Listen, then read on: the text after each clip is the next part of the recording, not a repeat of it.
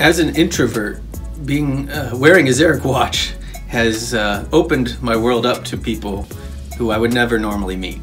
People who come up and say, hey, what is that you're wearing? Or what is that watch? You know, I've never seen anything like that before. How does it work?